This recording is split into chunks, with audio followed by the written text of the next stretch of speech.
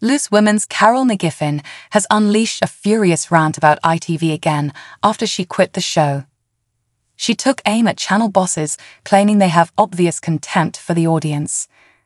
Carol wrote in her latest Best magazine column, after watching ITV's chief executive Dame Carolyn, managing director Kevin Lygo, at a government committee responding to questions about the Phillip Schofield scandal.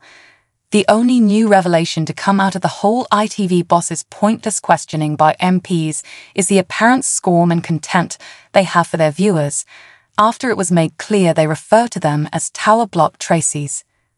Do they also believe that by ramming their woke agenda down the audience's throats day after day, they're educating them? Clearly they do.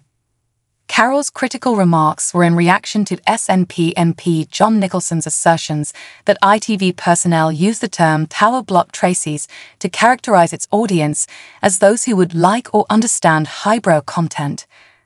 Carolyn, who was astonished by the remark, told the committee, "We wouldn't describe our audience in that way, and if I know one thing, it's that the daytime team on every show really cares about the audience, so that surprises me."